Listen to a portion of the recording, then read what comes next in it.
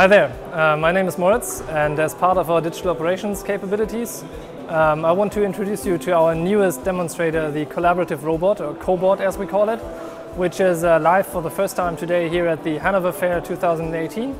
And it's a demonstrator that we built together with Fraunhofer, IOSB and Strategy. Let me introduce you to our CoBot. Hi, my name is Michael Voigt. I'm from Fraunhofer IOSB in Karlsruhe. And what we built here with PwC is basically a deployment of two competencies we have at Fraunhofer in Karlsruhe.